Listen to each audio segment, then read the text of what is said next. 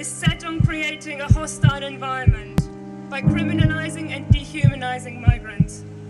That includes restricting access to housing, restricting access to healthcare, and rounding up homeless people who are foreign nationals in order to deport them.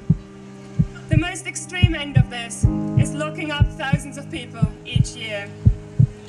But immigration detention in the UK is also linked to global injustices that cannot and should not be ignored. And they don't disappear simply by creating a hostile environment or by locking thousands of people up out of sight. Angela Davis writing on prisons is possibly even more true about immigration detention. Detention centres disappear human beings by relegating them to cages.